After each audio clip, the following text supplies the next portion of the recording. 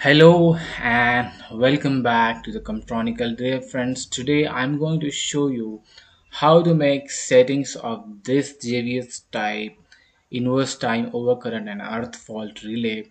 So let's dive in.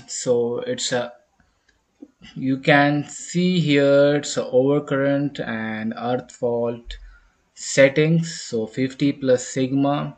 So we can set in the range of 50 to 200% under overcurrent and 5 to 80% under earthfall.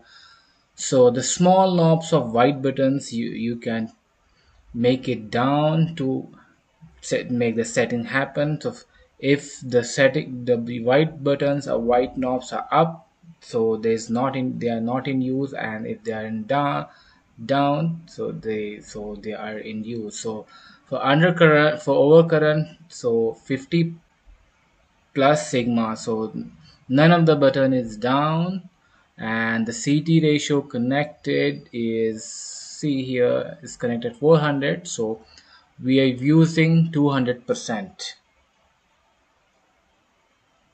We are using 200% settings, and for earth fall 5 plus 10 plus 5, so it's 15%, 20% over earth fall setting we are using. And for overcurrent TMS is 1 into zero point 0.1 is zero point 0.1, and all the four knobs are down, 8 4 2 1, so it's 12 13 14 15, so it's 1.15.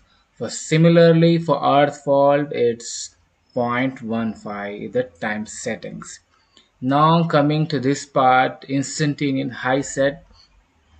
Under instantaneous high set, the range of overcurrent is 200 to 3200%, and now we are using 200 plus 400 plus 200 6 times under overcurrent, and under earth fault we are using 50 plus 4 plus, and this is 1, so 550, 5.5 times we are using for earth fault.